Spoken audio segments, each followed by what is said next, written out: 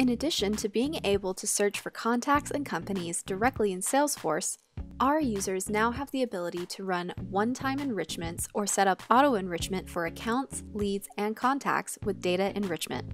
This new functionality is completely customizable for any enrichment you're needing and can be used in multiple ways.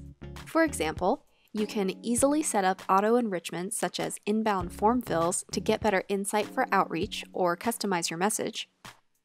Fight data decay by keeping your contacts and accounts up to date with the latest information. Enrich and append event leads to get technographic and firmographic information. Auto-enrich every lead or contact as it is added to your system by a sales rep, and more. This video will explain where to go to set up your manual and auto-enrichment jobs, as well as cover a few of the best practices for using this feature. When you first log into your Salesforce org, go to the SalesIntel tab and then go to Settings under your name here. Then go to the Enrichment section. This is where you'll find all the options for setting and running auto-enrichment. First, you'll want to set your object permissions. Simply toggle the permission on or off to allow manual and/or auto updates. There's really not a right or a wrong way to set this. Just be sure that your heads of marketing, sales, and data management agree on what best fits your strategy and data needs. When you scroll down, you'll see the permission settings for auto-updating a record. You can either set it to run when an object is created or set a scheduled time. If you decide to schedule auto-updates, then you'll need to set the frequency, time of day, and how to address duplicate records. You can either skip updating duplicate records, always appending the blank fields of a duplicate record, or always update the entire record. Again, the option you choose here will need to best fit your strategy.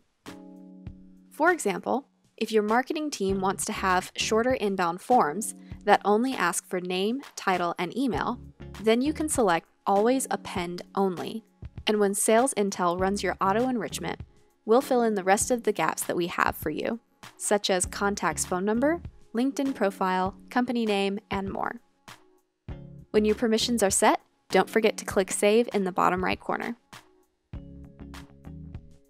To start a manual enrichment job, go to the SalesIntel tab in Salesforce and then select the Enrichment tab here. This is where you'll see a list of jobs that have previously been run. To start a new one, click Start New Job on the right here. Similar to setting your enrichment settings, you can choose which record type you want to update: account, contact, or lead record. Next, you'll want to give this job an easy-to-remember name. Then set the filter parameters here. For example, let's say you attended an event, but were only given limited information and need more data to better your outreach.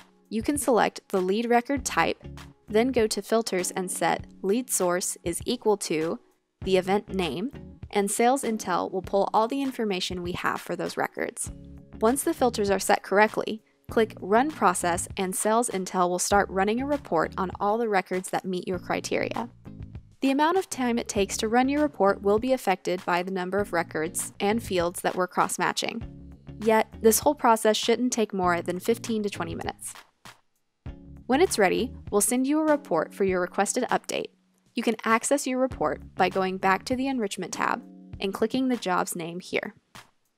This report shows the match rate of your CRM data to our 95% accurate human-verified data and the amount of data that we can enrich. This report is meant to show you how many records will be affected by this update and which fields will be most impacted. Once you've looked at the report, you can decide if you want to start updating the records by selecting Enrich Database, or share this report with others by clicking Download Report. Users will always have control over when they push their manual enrichments live. We've also given users the option to roll back their manual enrichment jobs in the Rollback tab.